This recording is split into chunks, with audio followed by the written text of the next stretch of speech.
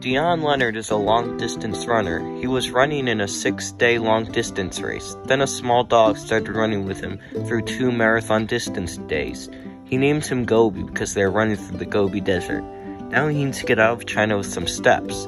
Some to leave China and some to leave the UK.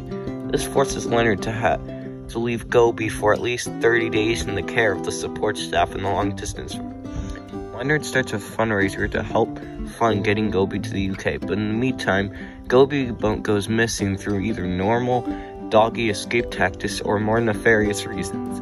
This forces Leonard to go back to China to help find Gobi. Now comes the waiting to get an exit visa and the paperwork to enter the UK. Leonard is thinking that everybody is trying to kidnap Gobi, so he becomes very protective and stays with Gobi almost constantly and is suspicious of anything strange that happens.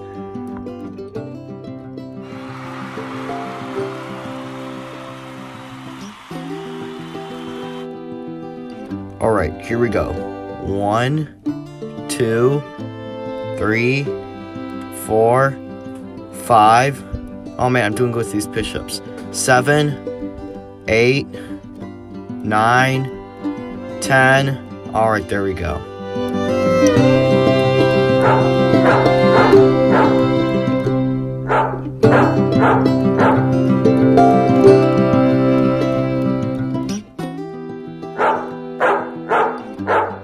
Hey, check out that dog. He's here for the race.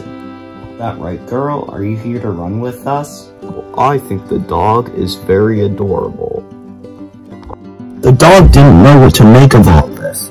There were a lot of people, more than she would have expected, out here away from town and right on the edge of the desert. Most of them were dressed funny, but they were nice. Many of the runners stopped to pet her, and more than a few gave her scraps of food. She was hungry. She was always hungry. She couldn't remember a time when she hadn't been hungry.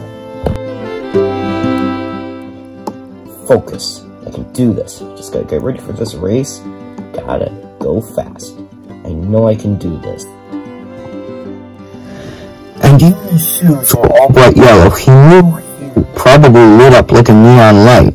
He reached down and patted the dog, but he didn't have time to give her too much attention. Today's portion of the race was about to start, and he needed to be ready.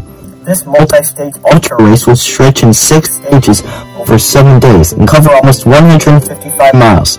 Dion had never been to China before, but he had done other multi-stage races like this. He used to be good at them. Then he hurt his leg. It had been a while since he entered a race, and he was worried.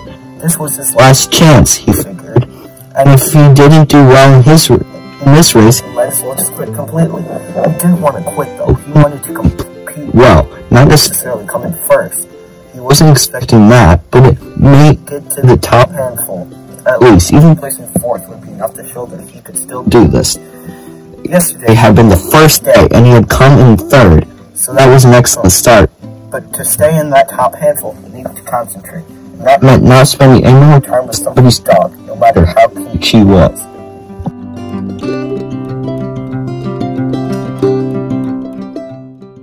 People seemed to like her, and when she danced around them, they fed her.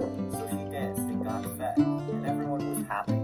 Then she saw her. He wasn't feeding her. He wasn't laughing or shouting. He wasn't even standing with most of the other people. He was off to the side, shifting back and forth on his big feet. He was tall and skinny, and dressed all in bright yellow. He looked funny, but he wasn't smiling.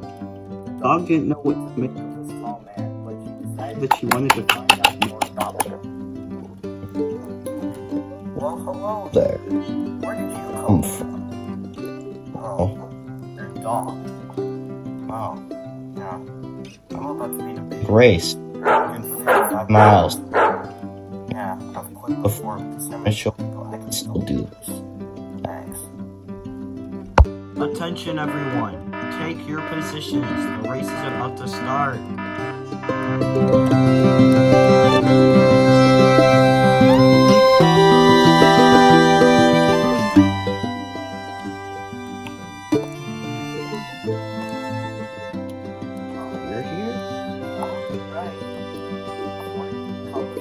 As long as you can keep up.